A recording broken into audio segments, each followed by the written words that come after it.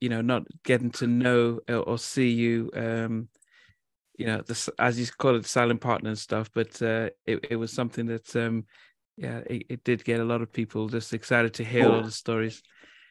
Cool. We're not on yet, right? Yeah, no, we can start. We'll start right now. 1 second. Okay. Nelly, can you do me a favor on my nightstand? Have some earphones, please. Thank you. Yeah, I'm going to get the earphones just so it'll be. Oh, you get the earphones. Yeah, I can hear you a lot better. Okay. Yeah, man. Appreciate it. Yeah, it's hold on a second. I spoke with I don't remember, Woody Rock from Drew Hill. Woody? Okay, yes. Cool. Man, I haven't seen those guys in forever. He says to say that you have the best popcorn in the studio. Yes, we do. Yes, we do. We have secret popcorn. Everybody falls in love, not only with the studio, but the popcorn.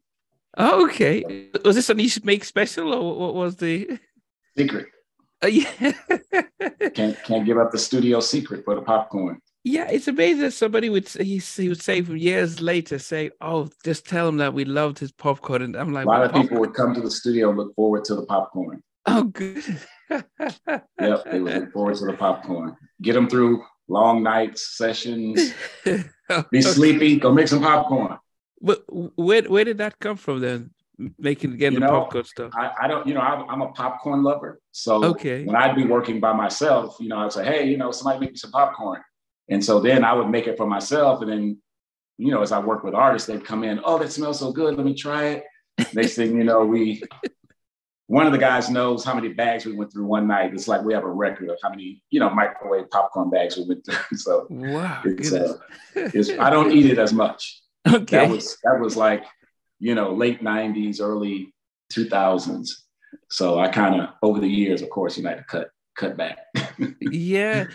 Was your studio in Atlanta? Is that where you're based? Well, yeah. As a matter of fact, when we had the listening party for the album, we had it at my old studio, which is now owned by T.I. Oh. He bought it. So he owns it now. I don't any longer own it, but it's still intact the way that, me and my engineer created it. It was called Silent Sound, and T.I. named it Super Sound. Wow. But it's the same facility, different, little bit different decor, Yeah. So yeah. Why did you get rid of it? It was just kind of a business decision. I wasn't working that much and, paying staff, and was ready to move on, and said, "Hey, if I work, I can go out to Face's studio," which I ended up doing most of my work out there with him, when we worked together on his albums with After 7, with whoever. I end up in Los Angeles anyway. So there was just kind of one of those decisions. So couldn't find my headphones, so let's roll. Okay, no, that's fine. Yeah, but then also, congratulations on the release of the of your new album. Thank you. How was the listening party, and how was? It was great. It was great. It was small. Kept it down to the people that participated, my family and some close friends. So it was cool, short and sweet. I told him when it was over, I said, "Hey, I don't own the studio anymore." It's like T.I.'s making me pay for this. Like, we got to get out of here. We got to go. Okay.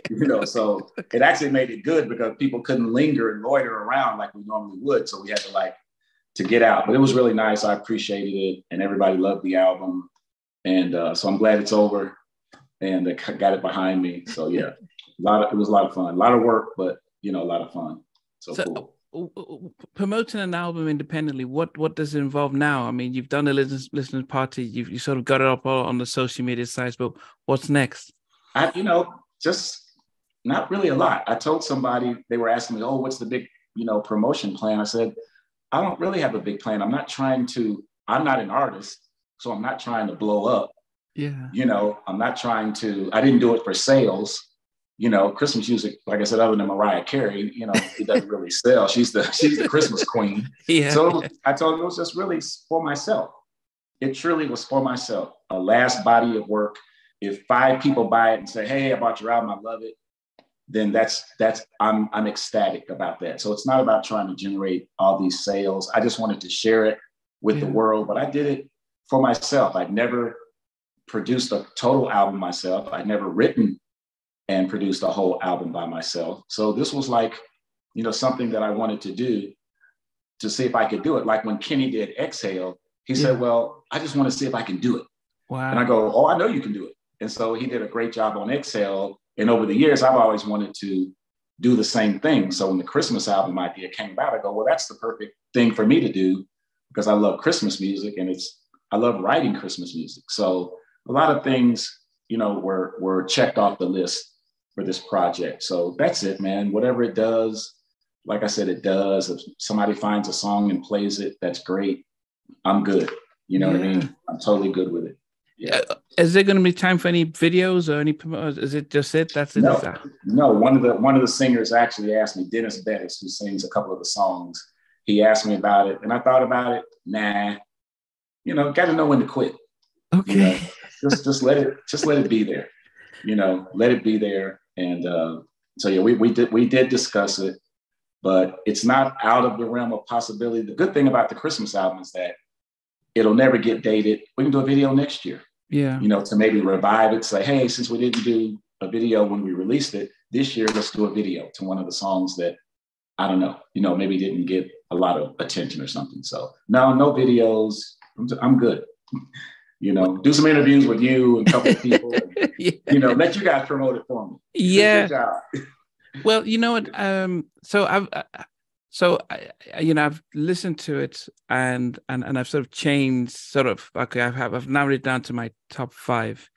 Wow, okay. But cool. When you think of my favorite song on the album is let me make sure I don't mispronounce it. One Christmas Wish. Yeah. And the reason why is that your favorite? Why is it your favorite? What does it make you think of? So my father passed away 2 years ago, December 4th, and he came. He was visiting us here in the UK. He was diabetic. His sugar levels are high. We took him to the hospital. Sadly, got pneumonia in the hospital. He was getting better. Caught COVID in the hospital and passed away in hospital. So. When I listened, but the last memory we did have is what Christmas, what he spent with Christmas before.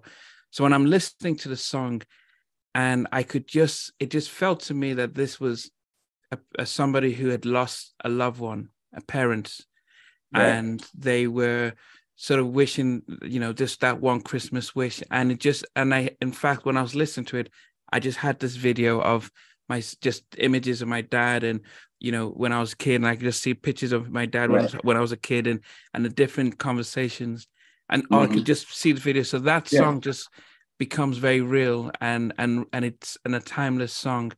You know, it's like a Luther Vandross Dance with My Father or Aaron Hall's I Miss You. So that was why that song just became an instant standout. Well, I'll tell you this: that song was written for my dad. My dad passed away in 2017. Wow. I couldn't find the right male singer to sing it. So I asked Angel to sing it. And once Angel sang it, it just like tugged at my heartstrings. Yeah. And I lived with it. I couldn't unhear Angel singing. Okay. And so so I just flipped the lyric to her, to a little girl. But the song was written about my father. See, that's so that's why it hit you, because it was written for my dad. That passed away in 2017. Yeah. You know, he wasn't sick. You know, he went in for this adjustment on his a heart valve. Yeah. He ended up having a stroke, and, you know, he passed away. It was like, oh, wait a minute. My dad was just cutting the grass the other day. Yes. He was 92, 93 years old. He was still driving, going to church, singing in the choir. Mm-hmm. And I drove over and said, oh, it's just an outpatient thing. You know, he'll stay one night. And I go over there and I lose my dad. Wow. So that's what the song is about. So I'm glad that you said that, because it hits me the same way. It's about, if I had one more Christmas wish, that gift would be to spend it with him just one last time, if I had known that. You know what I mean? So it's a very poignant song. Usually I have to walk out of the room if it comes on, because it's still, you know what I'm saying? Still gets me. It did. In fact, on the so my dad's birthday would have been the 1st of November. He would have been 78 or so, 77. And I sort of used a mid 40-second clip using that song, and it just it just told the story just for having the different images. And so I thought it is a story. You see it. It's graphic. It's very graphic. And Angel, she delivers the vocal so. I mean, like I said, once she did that, and I was married to it, I couldn't put a guy on it. I had to leave it. Would you? So I would say if there was ever a video to shoot, is that type of getting absolutely. Because everybody can relate. It could be an aunt, uncle, boyfriend, sister, brother. It's universal. It's what Kenny and I call. It's a universal song. You can plug in your person. You can plug in your dad. Yeah. And everybody can plug their person in.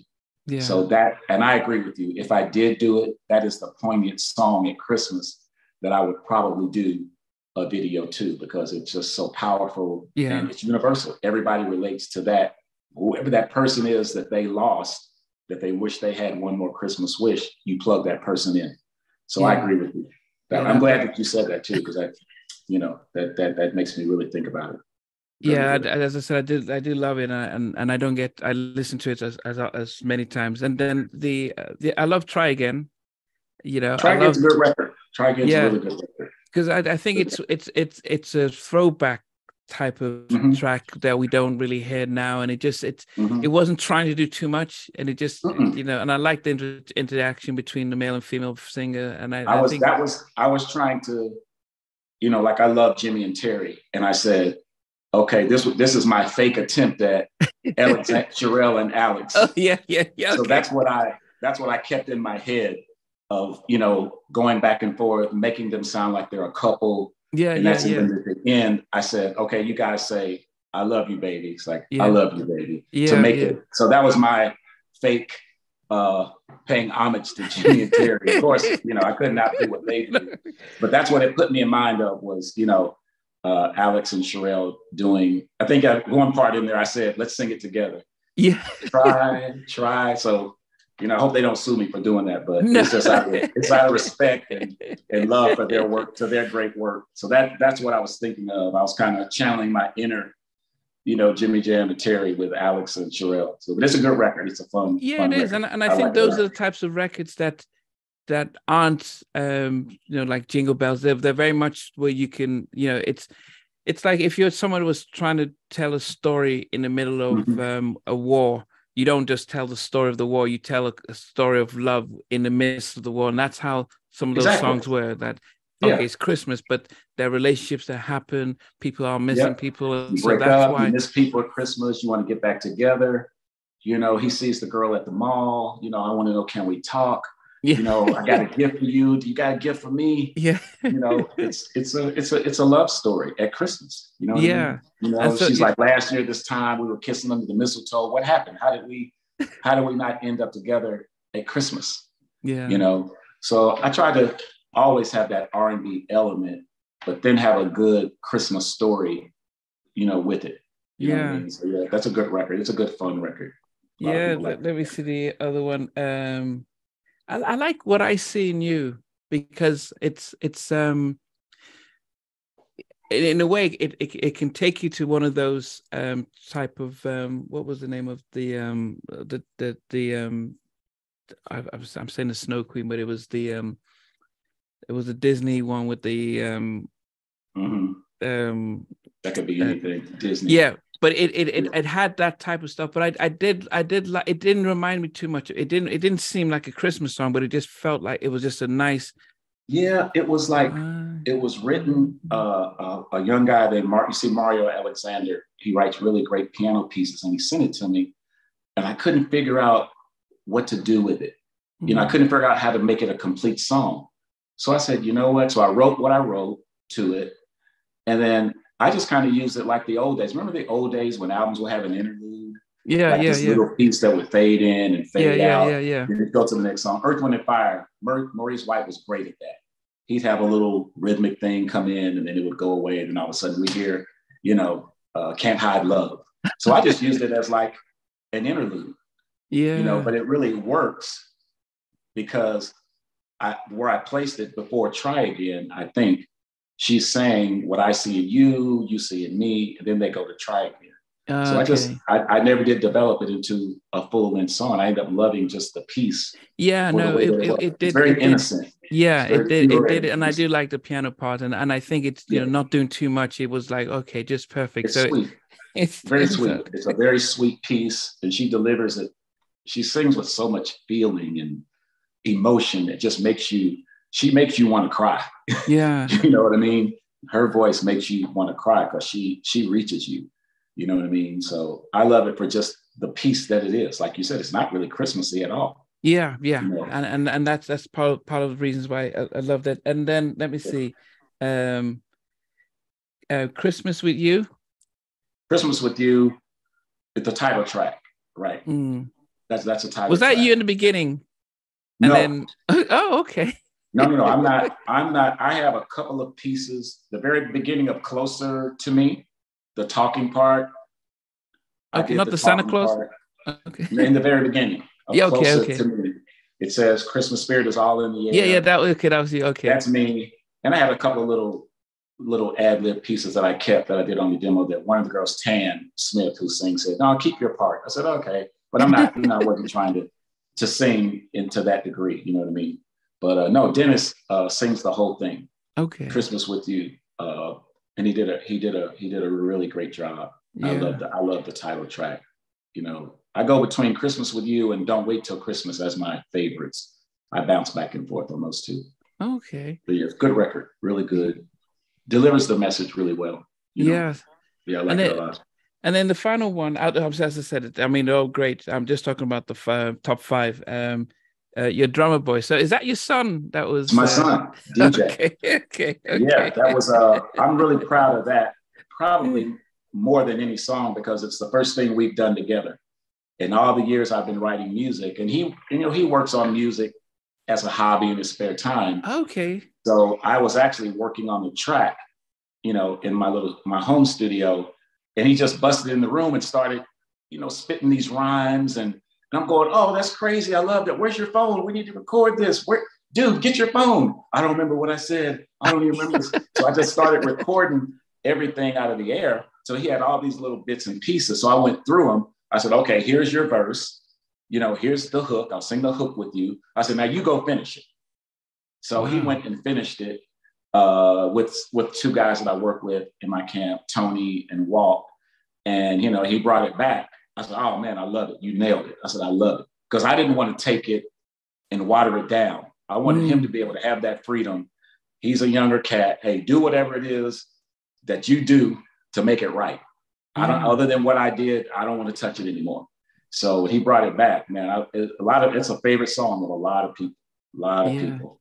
So he did a great job. He's singing on it. He's rapping, he wrote. So I'm really proud that we did that, together. It's really, really meaningful to me that we wrote something together, and it's history, it's music. So yeah, good record as well. I mean, at first it was my favorite, because it was the one that you can remember, catchy, and it was different and stuff. And I didn't want to like it because I thought, oh no, I don't like trap music. So I was like, oh no, but it's the one I remember this most. But after digesting the rest of the album, it's important. I didn't want the whole album to be just everything that I normally do. Yeah. You know what I mean? So that's why I think that song, when it comes, and I didn't wait. At first, when I did my first sequence, that song was probably maybe third from last or maybe second to last. But as I listened to the songs, I said, okay, I've given them me. Let's kind of shock them with something that, wow, where did this come from? Like one person commented online, said, "Is this a rap album?" Yeah. Because, Renee, my assistant who does all the graphics and all the promos, she put that out with my son. So they thought it was like a rap album. It's like, no, that's just a featured song that my son did. So I liked it for the variety, of just having variety. You know what I mean? Yeah. I didn't want it to be just all sappy. I'm a ballad dude, so I didn't want it to be full of just, all that. So I really love where it is. I love it for what it is. And he did a great job. You know what I mean? He's a talented kid. He's really talented. Yeah. Guy. I mean, was that just a one-off for him, or was he doing? He does some stuff on his own. You know what I mean? Last year he was a part of a show on MTV called Buckhead Shore. And, I don't know if they had a second season. So he did a lot of TV stuff last year with that. And he did a little music on the show. So he's kind of trying to find his way between, being a TV personality, I do music. That's how these kids are. They do everything. Okay. Branding, clothing. Okay. So that's where he's at. He told me the other day, he goes, I want to be rich, but I bounce around with too much stuff. I go, okay, that's okay. But at some point you got to eliminate something, DJ, and find a couple of things that's going to make you some money, Yeah. So he's cool. He'll find his way. He's talented. So he'll find his way. And the narration, my older daughter, Darielle, is doing the Christmas memory. Oh, yeah. She's remembering. And I told her I said, what do you remember about Christmas? We were on the phone one day and, she didn't know I was recording. Oh, that's and so I took it. Yeah, I took it and then I put music behind it, edited it. And she hadn't even heard it until the listening party. She just started bawling. She didn't even, And it was funny because on the way to the party, she goes, did you ever use those pieces that I was telling you about? I said, nah, it didn't work. I said, it was all distorted, So she goes, oh, yeah, I was wondering. So when it came on, she was like, and she just came to me and hugged me, started crying. So that's my oldest daughter. The album cover is my youngest daughter, Hope, took the photo for the album cover. Okay. Yeah. And so I had, my whole family's involved. My older brother co-wrote The Day of Christmas with me. Wow. He does beats and he had this beat come to my house and I was like, I didn't like the song. I said, I like the beat. I could probably turn that into something. So that he ended up being a part of a song too. So that's kind of cool. Everybody was involved, so that made me really happy that everybody's involved with it, and I dedicated the album to my dad. So it has a lot of meaning to me, Yeah, as I said, it is a beautiful album, and I know that and I think I do like the fact that you're putting it out to celebrate, but not like, okay, I'm trying to make $1 million out of this, because it has a very different perspective when you're putting it out. Did it give you an appetite to do more in different things, or was it like, okay? One of the guys, Dennis, he like, oh, you need to do this, like an R&B album and use all of us. I was like, no, Dennis, that's it, done. No. Why so? You got to know when to stop, man. You can't go too far. You got to know when to stop. The Christmas album is magical.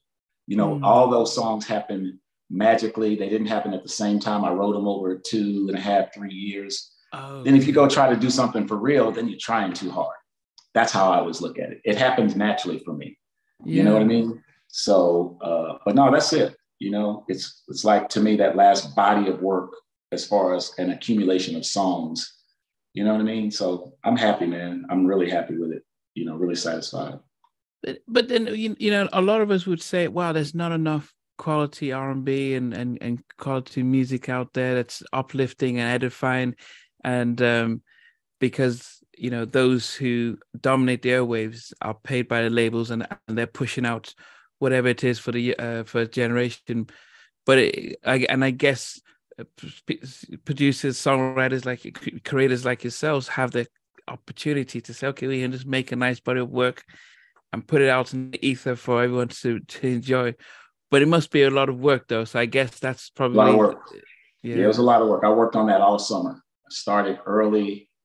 I think I started maybe in February or so, just kind of going through the songs, going through old tracks, concepting it.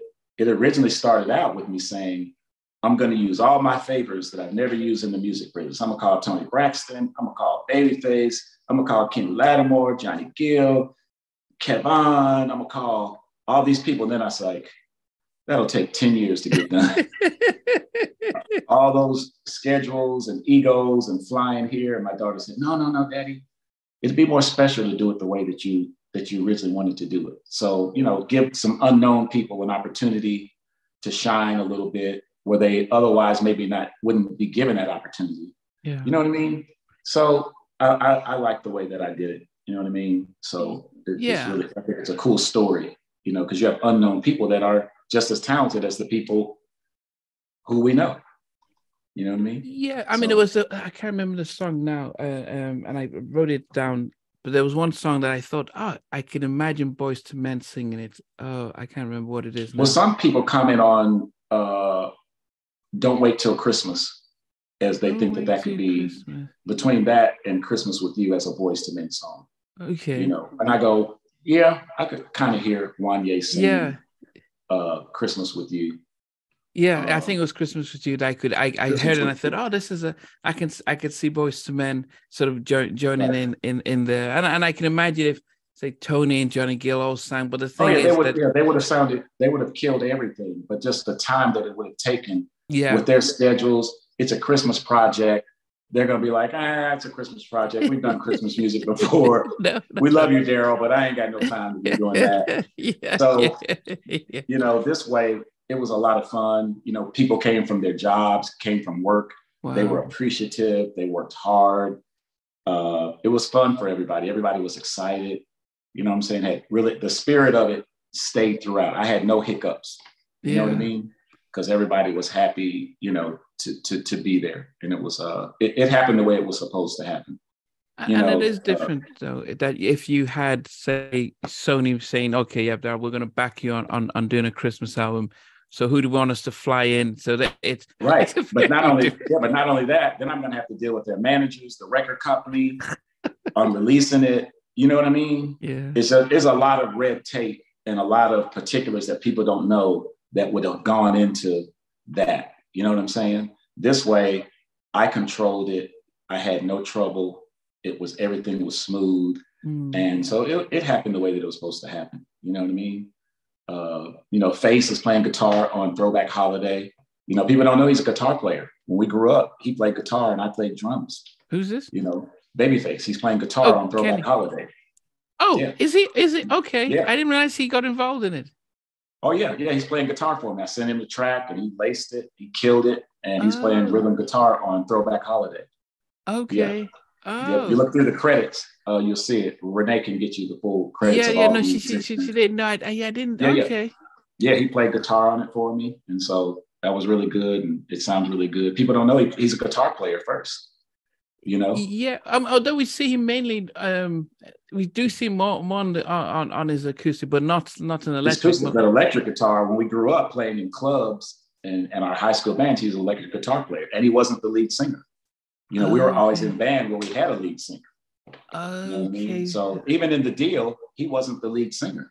We had two lead singers, and Kenny just happened to sing 2 occasions. That was it. But we had 2 lead singers, Carlos and Dee, who were the lead singers of the deal.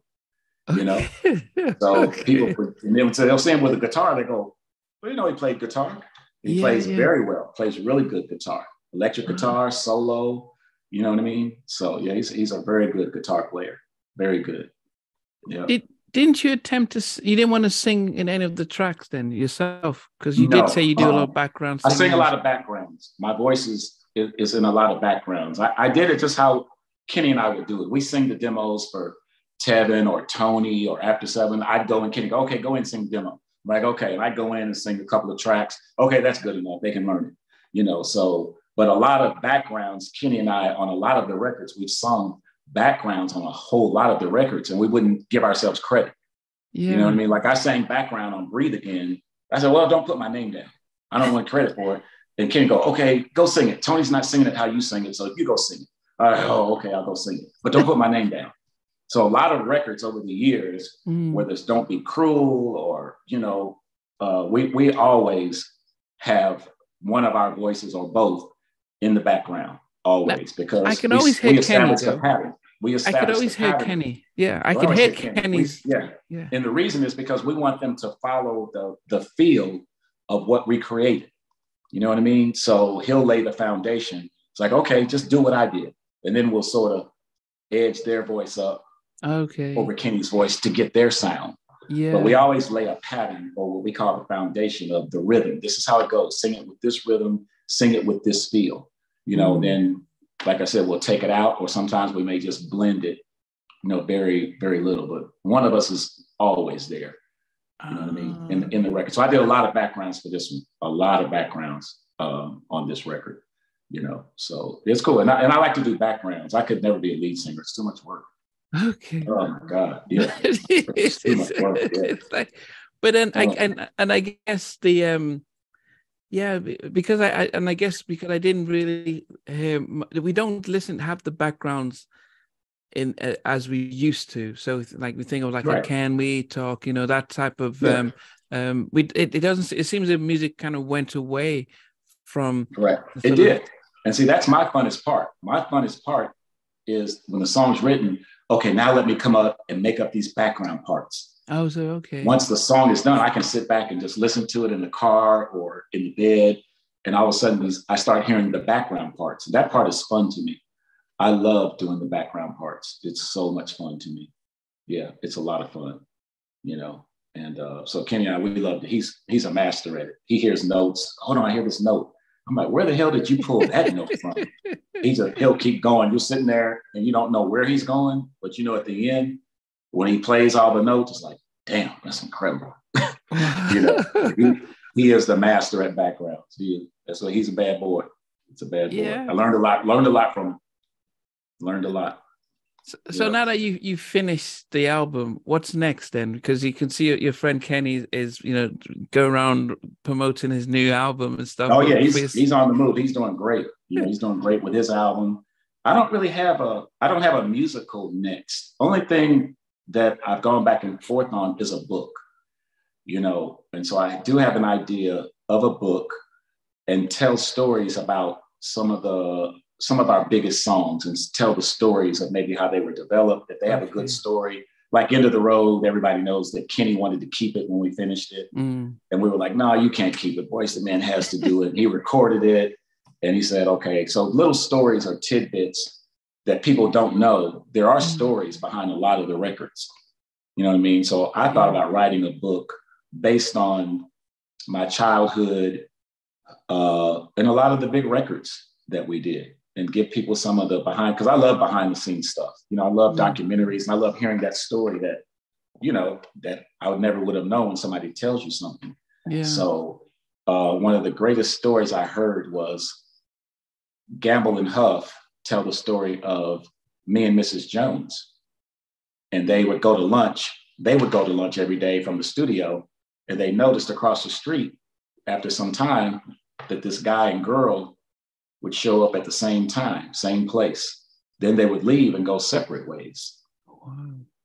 And that's how they came up with me and Mrs. Jones. We got a thing going on. We'll meet, same place, same time, same cafe. She'll go her way, I'll go mine. It's like, that's just a great story. God, that is the greatest story about a song. Yeah. So I have some stories, not as great as that, but I have some pretty good stories about some of the songs that we've written, you know. So I thought about a book from a different angle. You know what I mean? Yeah. Just show, you know, just talking about, you know, different songs and that kind of stuff. You know, a lot of people's favorite songs, and you didn't know that this occurred when we did it. You know what I mean? Yeah. So other than that, I don't have a project right now. It's just like ride the rest of the year out, get through the holidays. You know, I'm good, man. Good. So it wouldn't be like, okay, you know, maybe that sort of getting my favorite singers like a Toni or Johnny, and like, even though it may take 2 years, well, nah. we can. Yeah. Nah, that was only for the Christmas album. You know, other than that, there's nothing that record wise that I have that I'd like to really do. You know what I mean? So I think it's outside of music, whatever it is. Like the book would be a great thing to do. So yeah, but I don't have anything musically that, you know, that I would do. I tell people I'm really kind of retired unless Kenny calls. Did you do any help him with the No, he did it all. He actually he said, well, you know, the first single is I took Can We Talk, and I sort of flipped it, and LMA wrote some words. So he said, you're a writer on it. I go, okay, that's cool. So, but I didn't physically go and work with him, you know, so I just have my writer's portion on Keeps on Falling, which they did a great job. That's a really good record. Yeah. But he did it. You know, he did it. He's been working on it for forever. He calls like, oh yeah, I'm going to the studio with this girl, and got to go in the studio with this girl. I'm like, okay, you know, so it's doing really well for him. So I'm really happy about that. Really, really cool. You know, very cool thing for him. How does he? How do you think he feels about how having to promote it, because he has to go everywhere to really give it life, because it's really. You know, he knows that's part of the gig. You know, he's been doing it a long time. You know, he knows what it takes, and you know, he's not necessarily always favorable, but he'll do whatever it takes to promote his music. You know what I mean? So he's always been a trooper, you know, with that kind of stuff. So he'll grind it out, man. And that's what he's been doing. I talked to him the other day. He's been in New York doing some promotional stuff, and he's got a couple of dates coming up. So they'll do a couple of dates in between, then he'll go do promotional stuff. You know what I mean? So he did the Today Show. He did Jennifer Hudson. He's been all over the place, actually. Well, so he works hard working. It was thinking about that. Would it be ever possible that you would then do a showcase of your album with your singers then as all of them performing the songs, and it just I don't know where. I don't know what the event that would cause that. So right now I say no. But if someone said, hey, we'd like to feature one of the artists, it's like, okay, well, that's between you and the artist, because I don't sing. No. It would be almost like, getting a venue. Could be a church. It could be anywhere. Almost like the, you had your listening party, but it would have been like you get a band and then everyone comes and sings sings their song. Yeah, and it's recorded, and it's just more of a, that, and actually the video can even become part of it, because you just get a camera crew and they're filming the whole thing. Yeah, I don't know. I just don't think past the record. Yeah, you know what I mean. I really don't. I do not think past the record. You know, maybe if I were an artist, I'd have a different mindset, a creative mindset. But I'm like, I make records. That's what I do. That's my job. I stay in my lane. You know what I mean? Yeah. I'm not trying to be P. Diddy and get out there. No, it's not that. No, it would be almost like an unplugged version of the album, but it's like I do like that idea when you said it would be like an unplugged version, acoustic guitar and piano. You know, Mario could play the piano and they could come up and just, so that's an idea, but I don't know. I think it would have to be an event of some kind. I don't know. You can get the kids. They can. There are church buildings. There's anywhere. You just get family and friends, and everyone says, "Come on, we're just going to do a live version of the album." And so when I get bombarded, I'm gonna blame you because this is your idea. So when people start blowing me up about it, I'm gonna say, "No, this wasn't my idea." It's a for us to put it, because it's just a beautiful thing to be able to do. And so at least we, all the artists are amazing singers, and especially if they're local, they would have, it would be easy to pull together because everybody, I think JR lives in Baltimore. He sings on Closer to Me, but he's always in Atlanta, so it would be easy to pull it together. Everybody's local. Of course, Atlanta's filled with churches and different venues. So.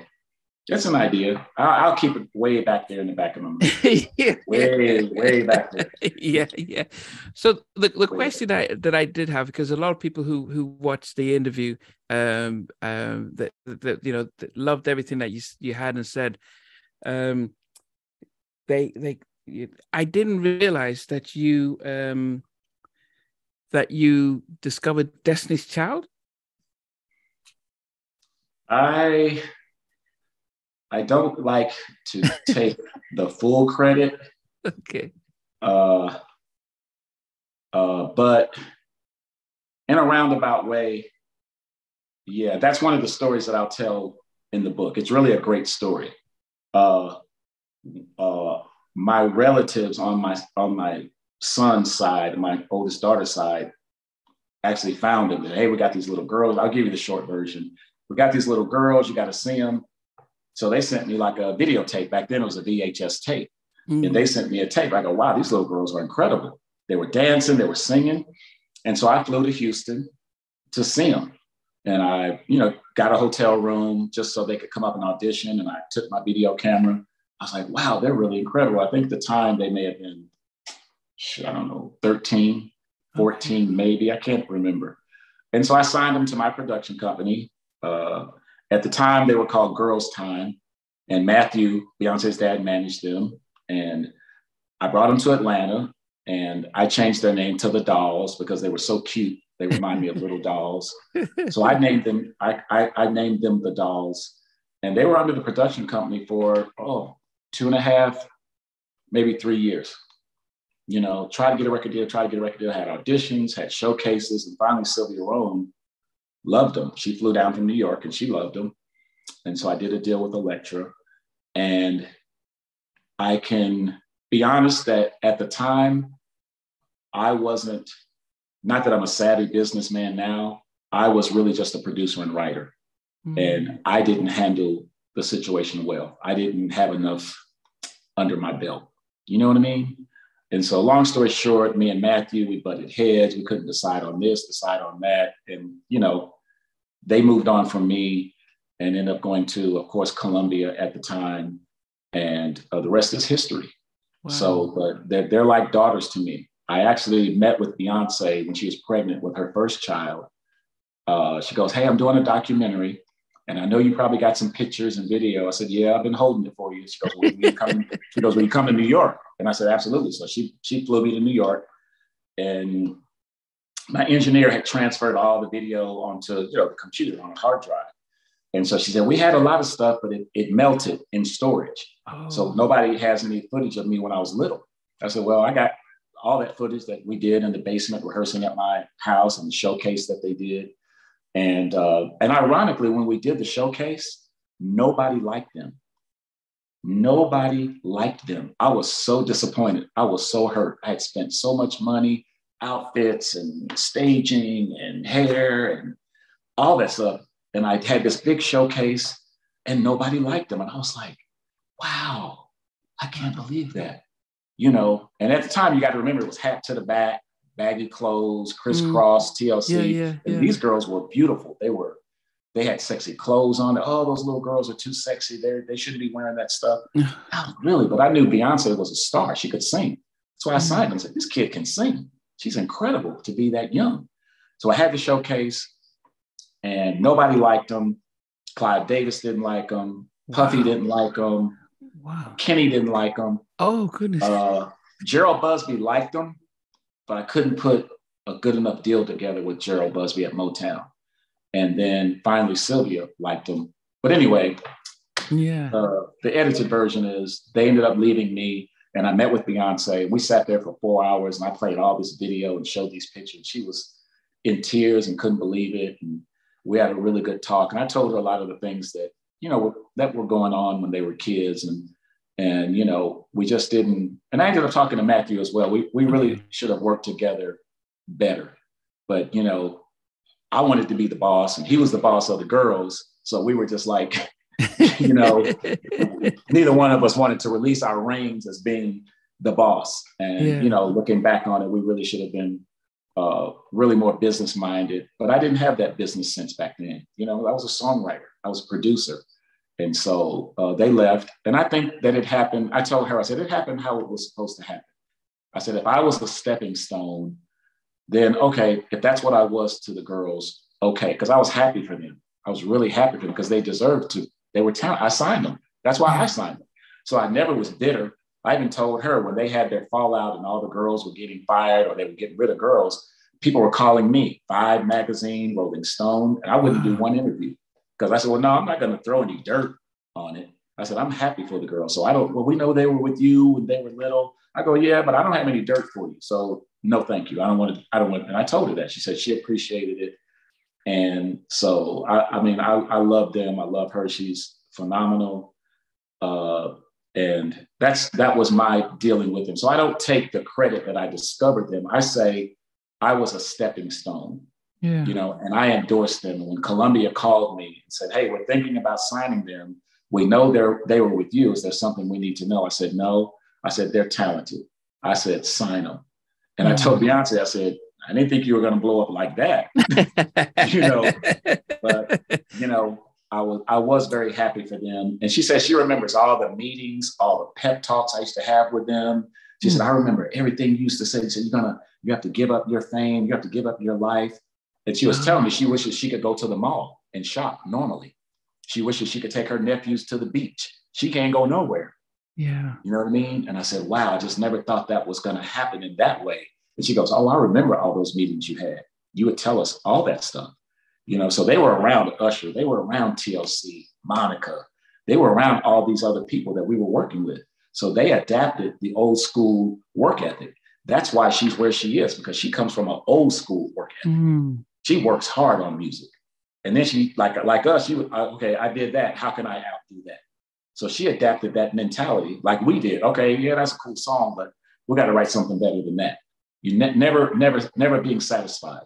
Wow. You know, it's not about money. About can I do it again? Let me see if I can top what I did do. And she comes from that. Her and Usher come from that mold of being around us when they were 12, 13 years old. You know, so like I said, I'm so proud of her.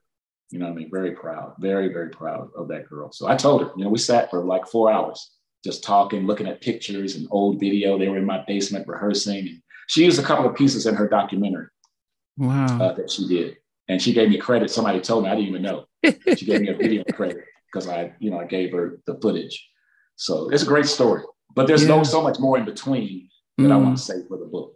And to understand, I spent an hour interviewing Matthew, and he is a strong personality. He is. He did a great. Like I said, you have to give people like him, Joe Jackson, Brandy Norwood's mom. You have to give those momagers and managers, because they identified the talent. They identified that their kid was talented. So give him that credit. Give Ike Turner the credit.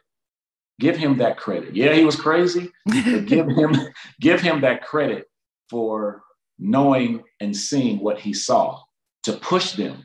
Yeah. You know what I mean? Now, what happens after that? That's crazy. I ain't got nothing to do with that. Yeah. But I do say give them that credit for having that vision when their kid was young. You know what I mean? So happened how it's supposed to happen, man. I always believe that I was blessed beyond my wildest dreams.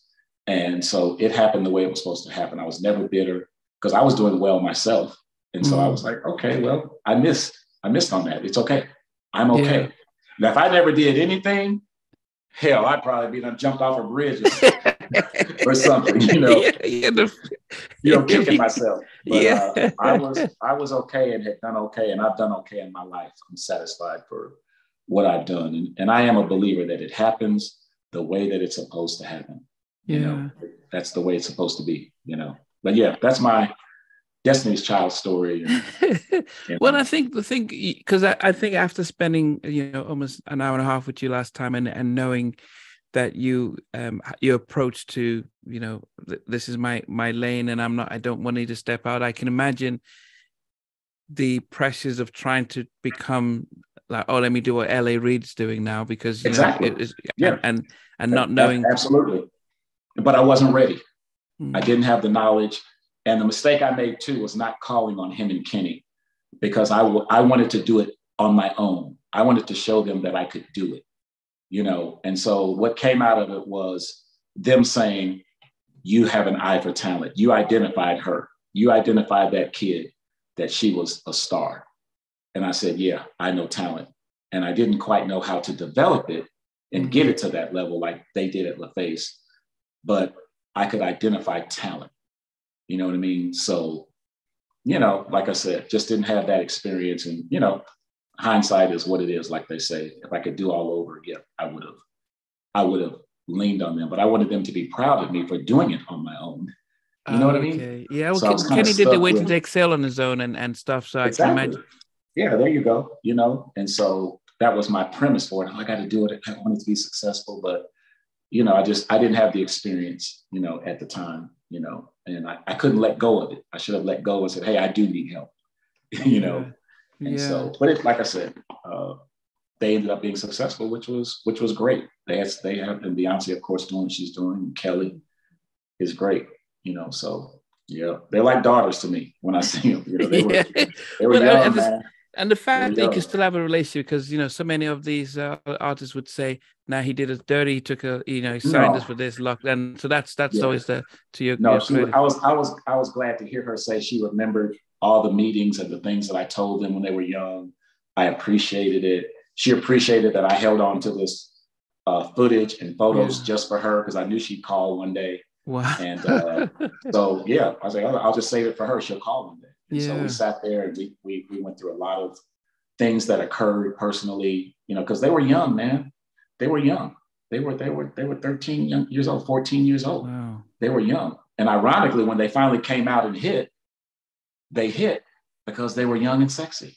The thing that I tried to do. So I always say I was a little ahead of the time, you know, because once Hat to the Back and the Baggy Clothes played out and they came on, it was like, wow. You know what I mean? It had changed by that time. I said, well, that's what I tried to do. And everybody said they were too sexy. You know what I mean? Yeah. So, hey, it happens the way it's supposed to happen. You know, yeah. It's a good story. Like I said, it's a really good story. So cool.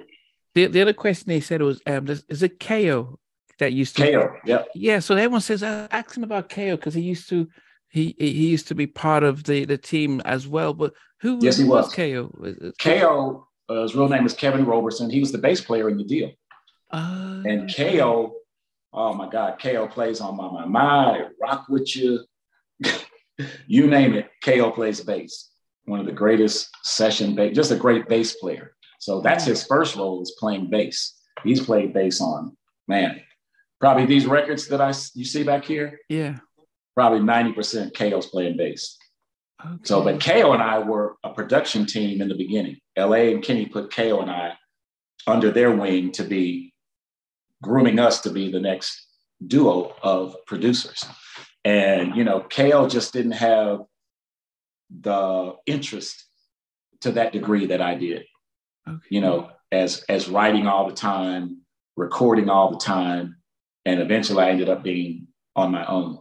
But originally it was KO and I. So talented. He sings, he writes, but he didn't have the same kind of, I don't know the word, but you know what I mean? Just that. Yeah. Did he prefer just playing on? Playing, you know, like writing a little bit, you know, that kind of thing, do some sessions. And he was kind of cool. Like the other guys in the deal, they were really talented as writers, but I don't feel like writing. Like, okay, well, we're going to write. You know, we wrote, you know, Kenny and I is 24/7. You know, we go to bed, we wake up, we write. So KO, you know, so eventually I kind of started working on my own. And, you know, like I said, that's the way it happened. And, you know, it was but he did some records with me. He and I did My, the lead vocals. We did The Boys Dial My Heart. Wow. We worked with Paula Abdul together early on after 7. We did a few records in the beginning together. You know what I mean? So really talented. He's a really talented guy, really great ear. Just one of those cats that like, you know, if I do it, it's cool. If I don't, you know. And that's what makes them great, is that then you know, they're not thinking, oh, I can get more publishing and stuff. It comes. Yeah, everybody's not the same. You know, everybody's the same. Clarence Avant said, you can't make somebody want to make some money.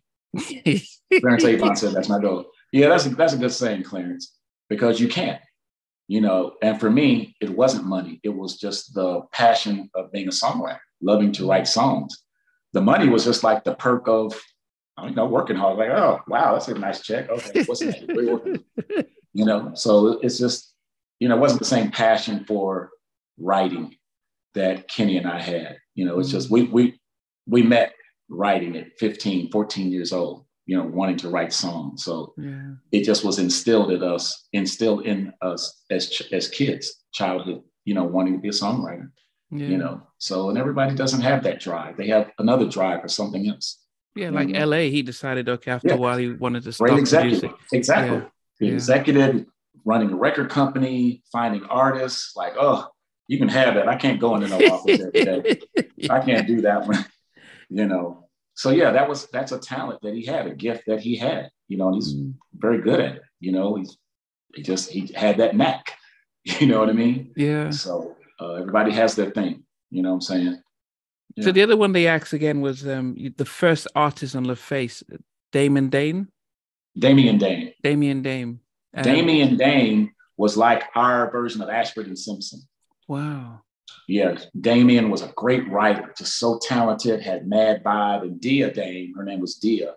I can't remember Dia's real name. I think it was Deborah. Her real name was Deborah. So they were like and if you even listen to the album, there's still a couple of songs on that album that are crazy that we wrote. You know, Exclusivity. We had a song called Right Down to It, a ballad. And I was amazed that it didn't take off. I don't know why it didn't take off. Wow. But that was our first act. We were so excited. And just one of those things, hey, it's music. You put all your heart and soul into it. Didn't happen. But they were called Damian Dame, and there's still a couple of songs on there. If you ever can look it up, it's a really good album. A really good album that really didn't do anything. Nobody really heard it. Just didn't happen. So we just kind of kept grinding and kept signing, and everything doesn't hit. You know what I mean? So, but that's, a lot of people don't remember Damian Dame, but I loved them. They were, like I said, they were like our Ashford and Simpson, very talented, both of them. And they actually tragically passed away within a year of each other on the same day. Yeah, Tragic story. Yeah, and I think people I think that's the part that people remember, and I guess conspiracies and stuff. But did they didn't stay as long on LaFace? They stayed as long as they were alive, and I'm saying, and they passed away at very young ages. Wow. Tragically, both of them within a year to the exact day. Wow. Yeah, it was really eerie. But I loved them. They were good people. They were creative. They were great writers. We found Deborah in California. I don't know who found her, but she started in doing background scores in Los Angeles. And then, we ended up bringing her here.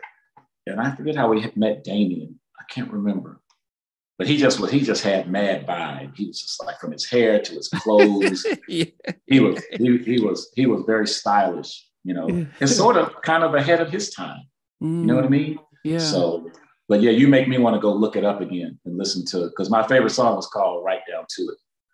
Oh, such a great song, great ballad. Damian delivers it. I can hear it. I said, man, that's a bad song. Wow. You know what I mean? Yeah, good group. Just didn't happen, but really talented people.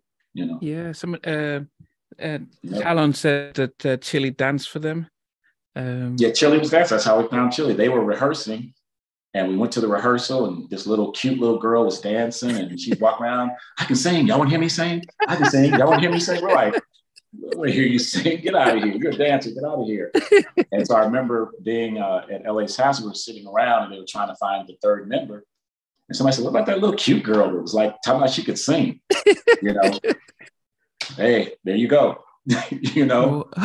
Great personality. And like, okay, yeah, she's cute. Okay, so that was her thing. Want to hear me sing? I can sing. I want to sing for you. Like, no, we don't want you to sing for us. See, the other question funny girl. Crazy funny. That girl's funny. She could be a comedian. That girl's funny. Is that Chili? Chili, oh my God. Yeah, she's always dancing. Have you in tears. Yeah. Tears. My goodness. But how was it going from because when they first came out, because I was in Nigeria when they came out with, the sort of the baggies, the mixed crops, they were just that sort of almost like hip hop kind of stuff. And then they go from Ooh and a Crazy Sexy to Crazy Sexy Cool, and almost like a, wait. Did you guys get involved with the image change, or was it just like, yeah, whatever, we just write the songs like no, no, I didn't. I wasn't an image guy. Kenny in LA had a pretty good eye. I never had an eye for image, but a lot of that was TLC. You know what I'm saying? They knew what they wanted. They knew what they didn't want. They didn't want to be what everybody else was doing. Wow. I remember we were in the studio once, and they were saying, LA and Kenny were saying, well, Missy Elliott has this song, she wants y'all to hear. I remember T-Boz going, well, it's a hit. She said, but it's not a TLC song. She said, I don't want to do it just because Missy Elliott wrote it. And I was like, wow, I was just listening. I was like, I like that. She didn't want to take the hit because she said, yeah, it's a hit, but it doesn't sound like TLC. And she didn't want to do it just because she wanted it to be genuine. She wanted it to come from them. Yeah. She wanted it to be a TLC song. And I admired her honesty about that, because it wasn't about just grabbing another hit record. And Missy was hot at the time. Yeah.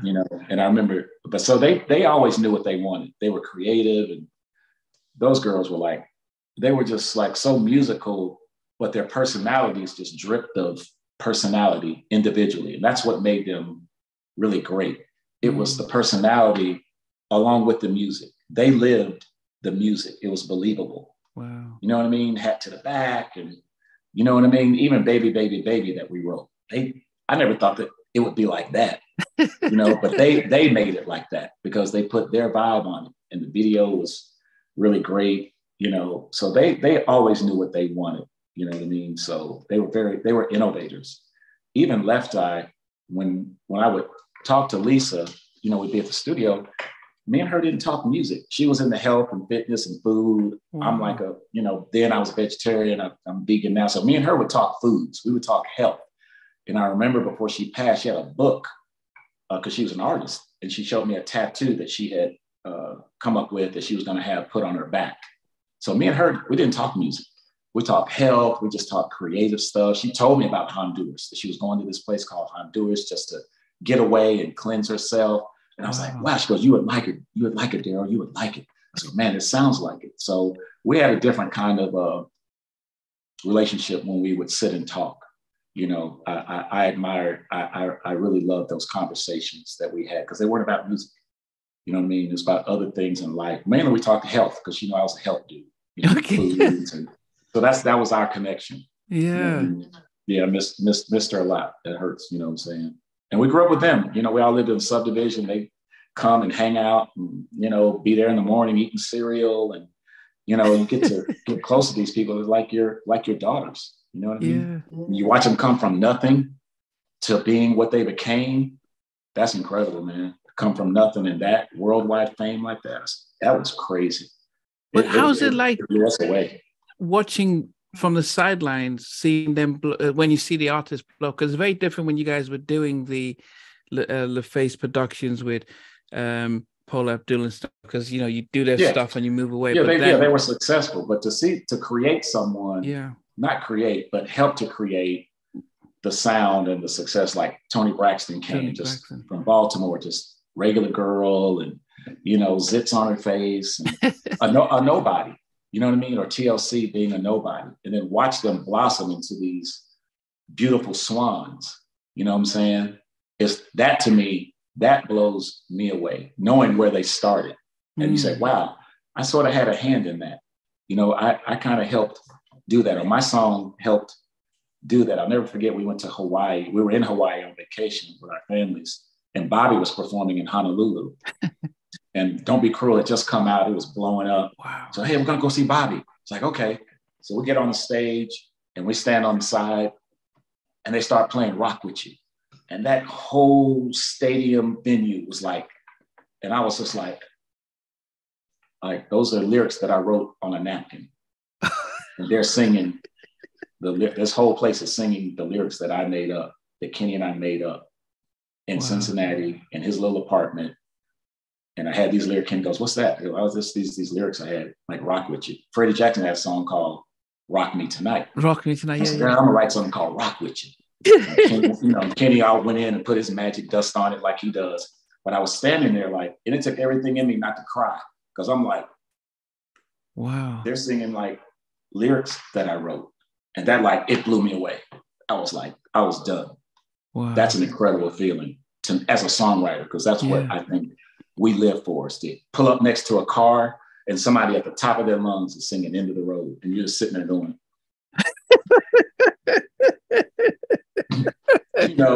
pull off and go, yeah, excuse my language, that's the shit. Yeah. That's the songwriter. Yeah, that's what I live for. I ain't got to be on stage. I ain't got to do no video. When I'm around that, it's like, okay, yeah, that's cool. That's the payoff. That's a very cool feeling to me.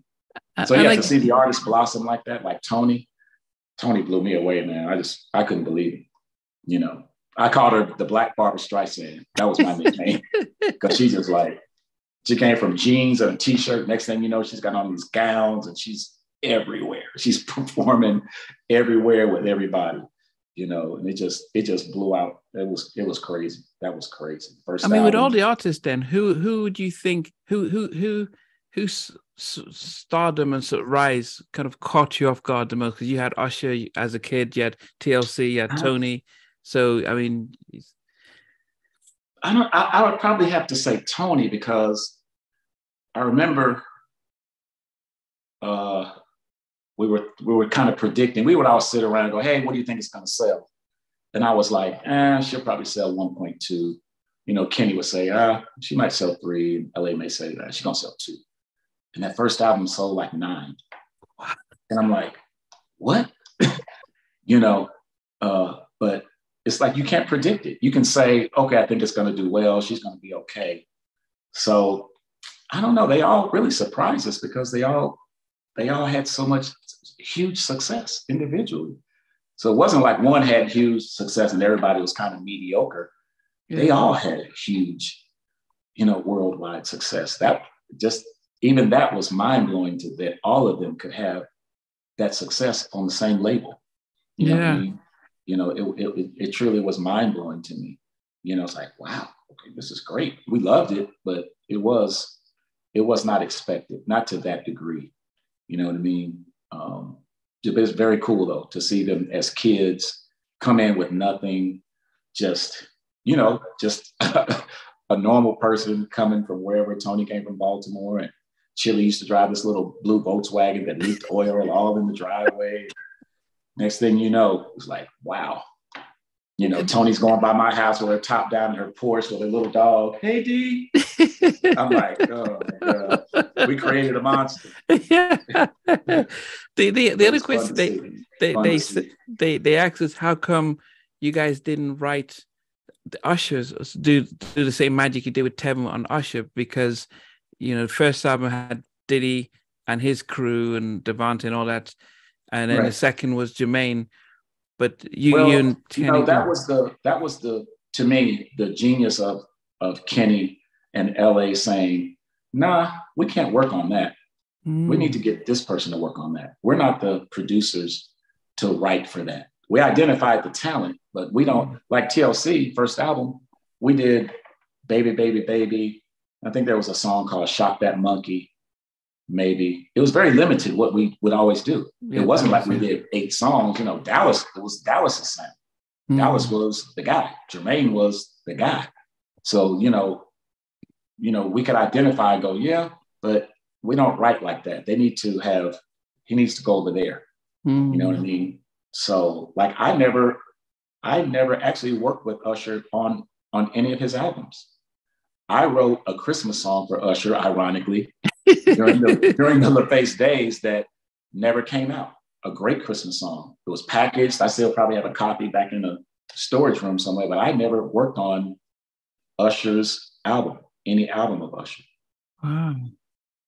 People think, no, I didn't. He was on the label, but I wasn't one of the producers because he went with the other people that had what he needed. You know what I mean? And so, like I said, we could identify, well, we don't want to pigeonhole them and do this kind of song, do these kind of songs. We knew where we fit in. Yeah. Like you said, we knew where we fit. We could work on Toni. You know what I'm saying? We could do a song or two with TLC. Kenny wrote, Red Light Special, great song. He could write a song or two in that vein. It's okay, that's it. That's my contribution, and go, get with the other guys to do the bulk of it. So that's kind of like what was going on kind of back then. Just like, okay, do I work on it? Can I work on it? It's like, no, I don't write rap music. I ain't working on OutKast. OutKast know what they're doing. Rico and Pat and all their whole crew. Okay, go do y'all's thing. Great group. I ain't got nothing to contribute. They're just on the label. You know what I mean?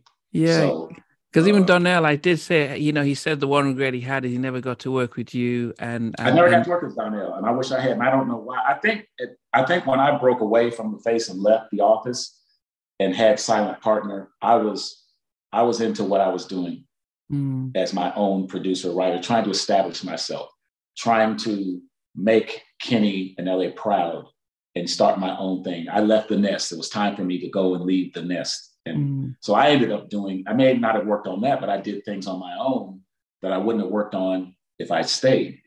You know what I mean? Yeah. So, I worked with SWV. I worked with Lisa Fisher. I worked with Aretha by myself. I worked with Curtis Mayfield by myself. I worked with Drew Hill. I did a nice little body of work on my own to establish myself. So I missed out on a lot of those things that were going on. You know what I mean? Yeah. So it was give and take. You know what I mean? But it was just, I was away during a lot of that. There was one Toni album that I don't think that I worked on. Maybe a couple of them. I wasn't around. I wasn't there. you know. So that's why it was great to work on Love, Marriage, and Divorce, because I did work on a Christmas album with her. She called me to work on a Christmas album like 10 years ago. But other than that, I had worked on a secular album. So Love, Marriage, and Divorce was great because I love working with Toni. You know, love her voice, love recording her voice. So, but I hadn't worked with Toni in a long time, you know. The Usher single for the Christmas album that never got released, what happened to it? Nothing. It never, I thought it was going to be on the LaFace Family Christmas album. And I don't know, that's actually a really good question because it was a really good song. It was a really good song. I remember it. And, but it wasn't on the LaFace Family Christmas album because we had Toni, we had Goody Mob on there, we had TLC was on there, of course. And I don't know, it's just one of those things that it never did develop or come out, you know, never did. So, yeah. Did you work on Pink? Because somebody said yes, early on, yeah. Okay, Alex asked about that, yeah. I don't know, you have to look it up. I couldn't tell. Choice, or was she in a girl group? Or they were Choice. They were three white girls. They were Choice. And so I went in the studio with Choice. And I think I started with them first at LaFace. And we did one record. And then later on, you know, Kenny in LA was like, well, the other girls don't fit with her. You know what I mean? Because she was Pink back then, trying to be in a pure white bread trio singing group. You know what I mean? And I remember she came up to my office once and she goes, you know, she put her leg up, goes, I don't want no white boys in my video. And I was like, really? No, I don't want no white boys in my video. I was like, this girl different. I think it wasn't soon after that, like LA said, or Kenny said, she's going to be rock. She's going to do a rock album. I'm like, okay, yeah, I can see that. But she knew what she was. She was, you know what I mean? It's a great voice. I don't know what album. I think it's the very first one. Yeah, maybe. Yeah. I don't think it was a hit or anything. But I loved her. I loved Alicia. Alicia was fun. She was crazy. She was fun. So talented. She did some backgrounds for me, actually, on a couple of my projects. Yeah, she did backgrounds. I think she may have sang on Shantae and Kenny Lattimore. I was doing a duet album of remakes. But she sang on a couple of things for me. Wow. Great voice. As you know, great voice. Yeah. Great voice. And I haven't seen her since back then. I've never run into her.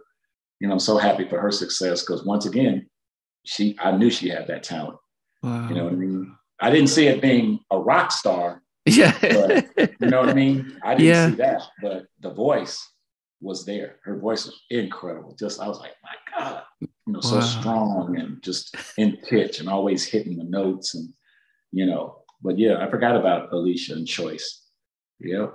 Yeah, no, it was Alex who asked that. Yeah. And the other question they always asked again was Jermaine Jackson. You had a Jackson. Jermaine Jackson. Yeah, what happened? Great album. There's a couple of songs on there. One song in particular called Don't You Deserve Someone. Oh my God, look it up. He kills it. Beautiful song. Beautiful song. You know, my favorite song on the album. Just didn't happen. Wow, that's amazing. And I loved working with him. He was so much fun. He was funny. I go pick him up at his house. He was renting this house in Buckhead. And I go pick him up, bring him to the studio, take him home. And that dude was funny. I used to tell Michael, I'll kick your ass, you little mother. He was so funny. Jermaine was so funny. That dude would keep us in stitches. All the old. And I went to Los Angeles and he took me. I went to Havenhurst, the house, and I went in and I met the mom, met Catherine. He introduced me to Catherine, and he showed me all the stuff, you know, all the stuff Michael had done. They have it in like you're in a jewelry store. You know, all the awards and Grammys are all in these big cases and off the living room. That couch right there is where I quit. I sat right there on that couch and I told my father, I quit. That's the spot right there. I was like, that's cool, man. He's a great guy. Funny guy. He's funny. Jermaine, talented. Yeah. You know, a lot of old Motown stories and took me around, showed me everybody's bedroom, Michael's room, and everybody's room where they slept at Havenhurst. And funny guy. Talented too, though. You know, he had really good success as a solo artist. Yeah. You know, he had some really good songs. We were surprised he didn't do well. Then now people asked, was he upset when you guys went to work with Michael on the Dangerous album, and then because he was signed to you guys. Remember. No, I don't remember him being upset. I don't remember that. I don't think he was. Okay. Per se. Kenny would know. Kenny's memory is always better than mine. I don't think he was upset. I think Michael called Kenny in LA because we were working with Jermaine. That's what I think. That was just my own. But I was excited to go and work with Michael, so I didn't care. I was like, Michael Jackson? Oh my God, hell yeah. You know, so, but I think there was that little camaraderie because Michael is, he's manipulative. He uses his power, He's the only person who wouldn't come to Atlanta. Everybody else would come to Atlanta, but he wouldn't come to Atlanta. So we went out there for 2 weeks. That was it. We gave him 2 weeks. And it'll be in the book. It's a hell of a story.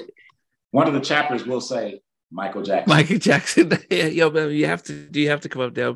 Then it is a good story. And I'll tell you just a quick, when we met him, he came in and we were talking.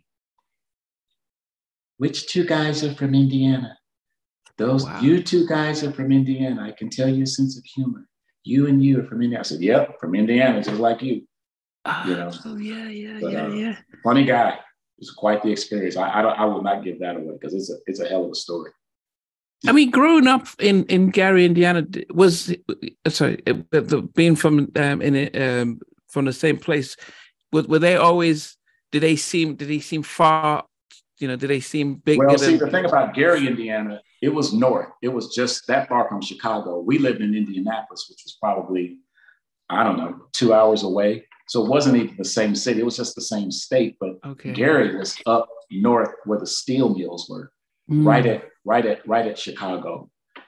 So it was Indiana, but it wasn't in Indianapolis where Kenny and I grew up. Okay.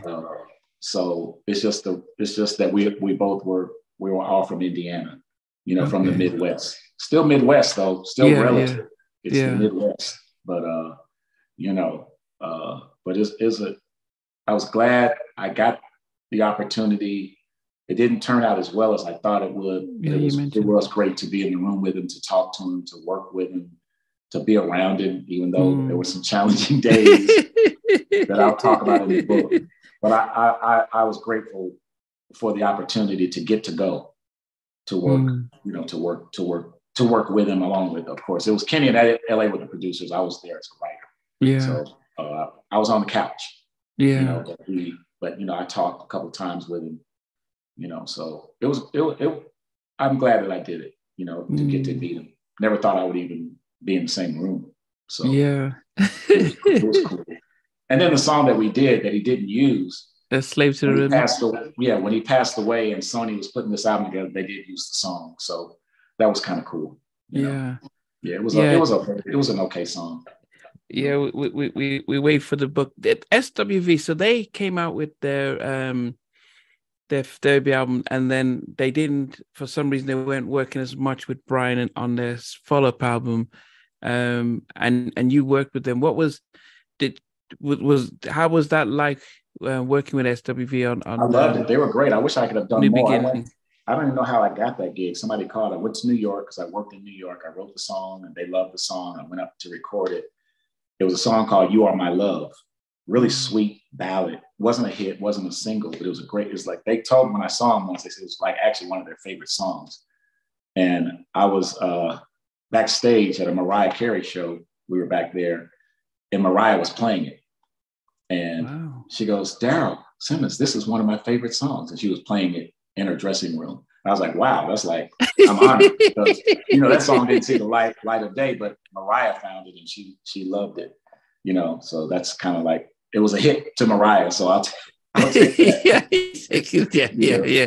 It's a sweet song. It's actually a lot of my favorite songs aren't the hit songs. You know what I mean? Like You Are My Love is a really sweet song that I really love it. That Coco that girl, Jesus. That girl can sing, man. And then the girls with their harmonies, just a great solid group. They do have a sound. Yeah. Taj and Lee contributed a lot to the backgrounds. It was fun to work with them. Just a one-off, So great. I like the experience sometimes. It's not about the hit. Sometimes it's just the experience of me. So like we've been friends forever. You know, she actually came in town and sang on something for me that she was doing with Kevon. And, you know, so you become friends with people. It's about the relationships, not always about, oh, we didn't write a hit. It's like, you know, it's like, no, but we became friends, you know what I mean? For life. So a lot of great experiences, even though we didn't have a hit, you know? So yeah, that was a really fun session. And, you know, so yeah, I like that song a lot. You know, as we wrap up, you've said it. You Mean the World to Me is your favorite song.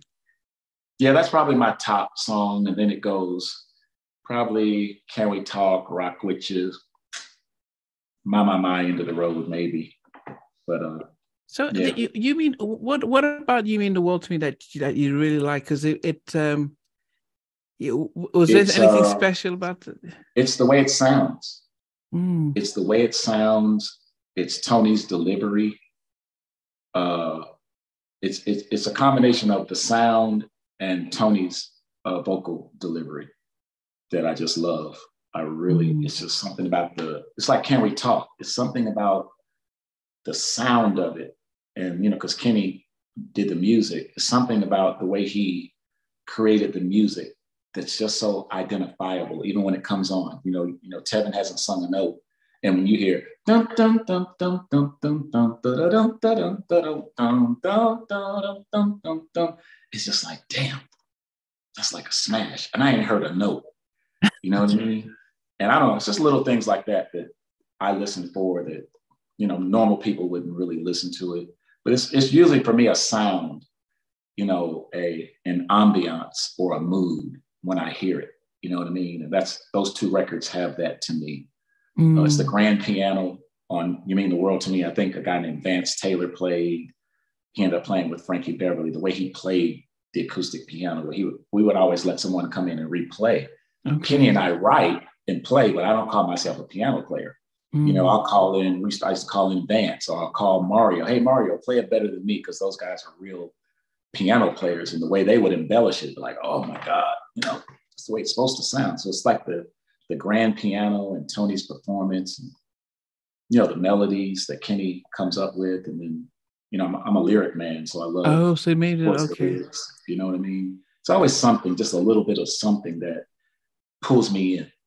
You know, that's what pulls me in on that. That's what pulls me in on Can We Talk?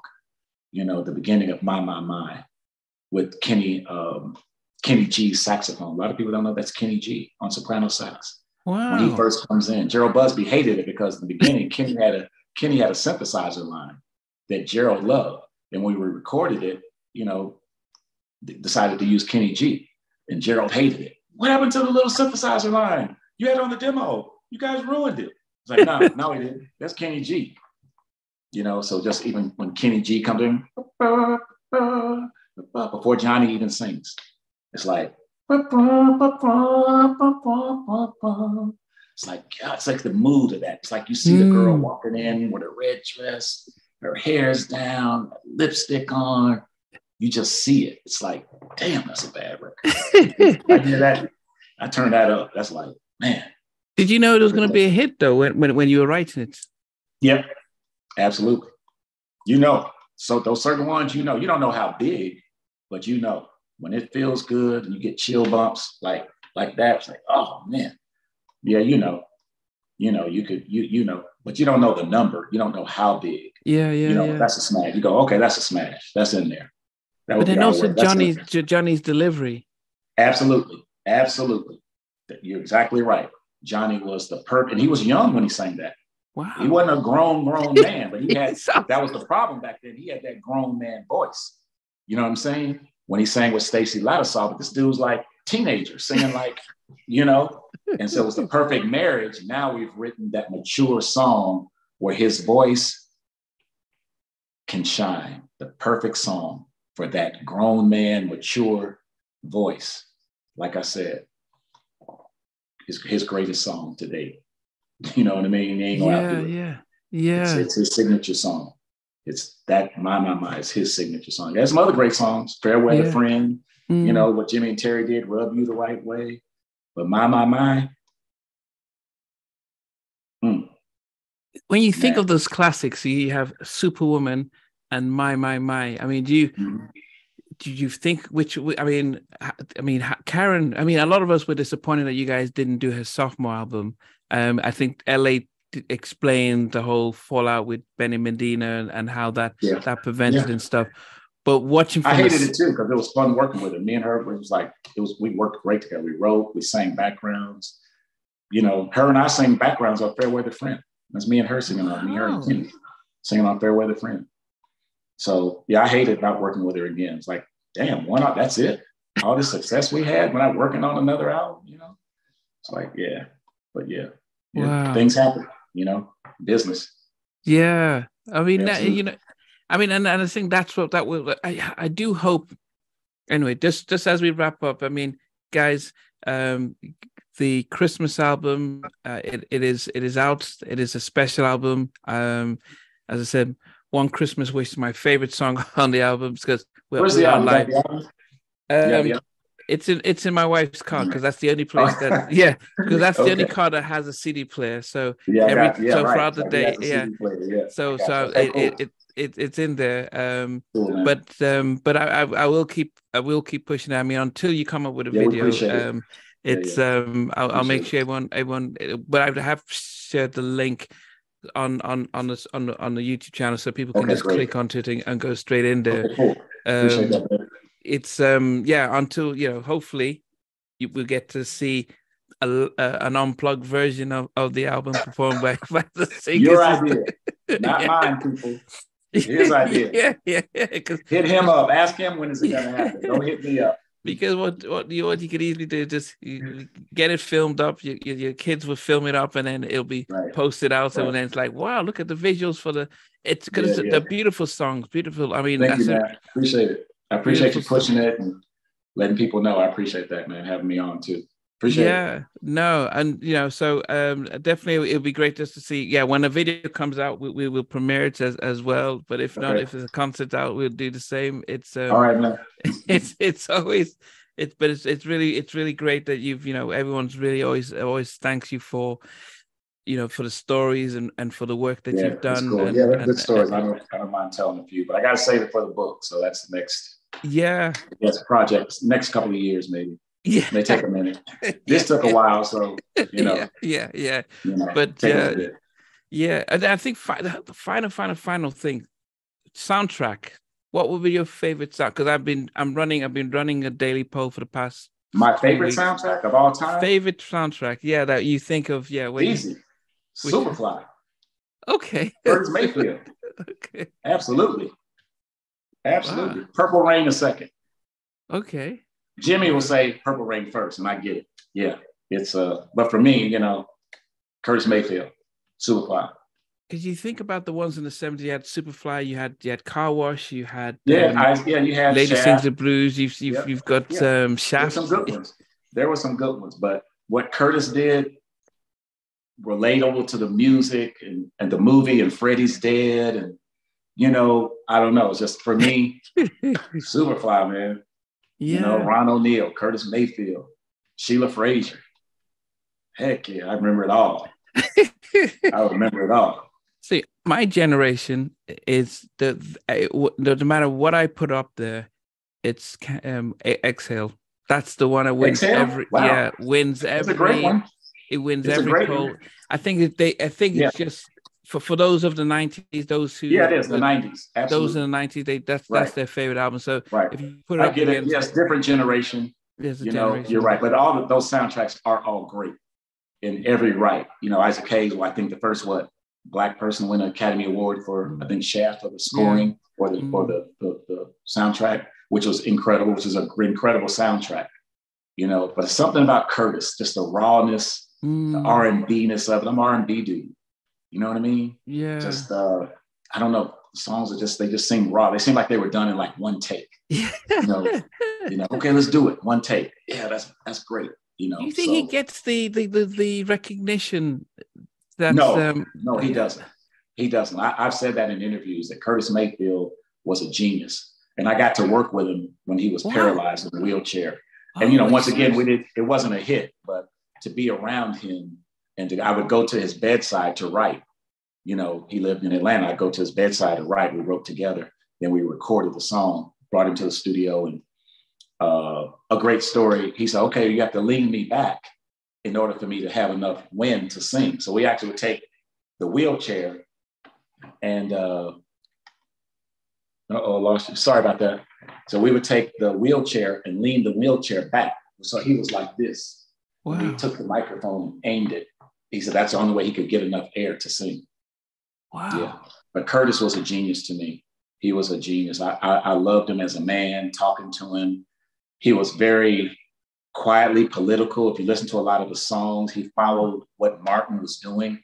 We're a winner. And some of those songs were going along with what Martin was doing. He was supporting that through his music. If you listen to the songs, he's a genius to me. He does not get that credit. Yeah. Curtis Mayfield was incredible to me. A lot of guys back there, Curtis Mayfield, Leon Silvers, Norman Whitfield, those guys were geniuses, man, with no auto-tune and all. No, there's no real, the technology and the records they made. Leon Silvers was incredible. But he gets the for being on Solar and a lot of things from there. And then Norman Whitfield with Temptations. Guys. Yeah, I admired them for their songwriting back then when I was really younger and I would listen to what they were doing. And these guys are like really incredible, but still didn't get their just due like they should have. And I only remembered Curtis Mayfield when Ice-T came out with the Superfly. I was like, and that's how you got to go backwards. You got to go back. That's how I got to know Curtis Mayfield, was when Ice-T came out with that. Exactly. Album. That was his highlight big moment. But if you go before then, even when he was in the Impressions, you know what I mean? He was a guy that sang in a singing group but played guitar. I thought that was odd. You know what I mean? To have a singing group, nobody played an instrument in the singing group, but Curtis Mayfield played guitar in the Impressionists and stayed a guitar player. I thought that was I like that, So, no, but he had songs before that, people get ready, there's a train a-coming, don't need no ticket, just get on board. We're a winner, got to keep striving, keep pushing. Just listen to those records, the lyrics, man. It was very side by side with what Martin was doing. It's like he was writing the soundtrack to what Martin was doing to me, quietly. Why do you think he doesn't get because we don't talk about him as much? I don't know. Good question. Very good question. I don't know. I really don't know, because that guy, he was incredible to me, really. And not just because I worked with him. I worked with him later years. I admired him when I was young, So, yeah, he just doesn't get that credit that he really deserves. Great musician, songwriter, producer, arranger. He did all that stuff, man. But how did you get to work with it? Did he call you? Or somebody called and said, hey, Curtis Mayfield wants to work with you. I was like, what? You crazy? Heck yeah. Went to his house because he was, he'd be in the bed.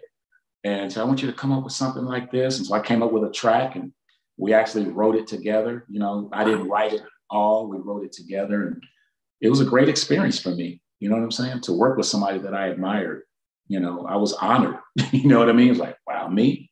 Sure. I don't know why you called me, But yeah, one of my highlights of my career. Once again, even though we didn't write a hit, meeting him, writing with him, talking with him, you know what I mean? That was like an honor to damn, that's Curtis Mayfield, Yeah. Same thing for Elton John. We didn't write a hit, but me and Elton became Daryl tacos, 9:00. Nice. Okay, Elton. It's Elton John, dude. Great relationship. The story is just to meet somebody, become friend, you call them a friend. You know what I mean? So good stories. Gotta go, man. I'm hungry. Yeah. Gotta go eat. Yeah, no, that's fine. Yeah. So there. So it's great. Make You Do Right by Karen White. That was you, right? That was a good record. It was good. Not a hit. It was fun. Yeah. It was good. It was a good record. Yeah, good record. So it was cool. So guys, thanks. We want to thank Daryl for taking time to talk to us again. His album is out now. I'm going to repost the link. Repost everything. Let them know. And hopefully we'll get to see the unplugged version of the album with the your amazing singers. Version. Yeah. Your project. Yeah. But it's great. Right, thanks, Daryl. We'll keep in touch. All right. Take care. Care.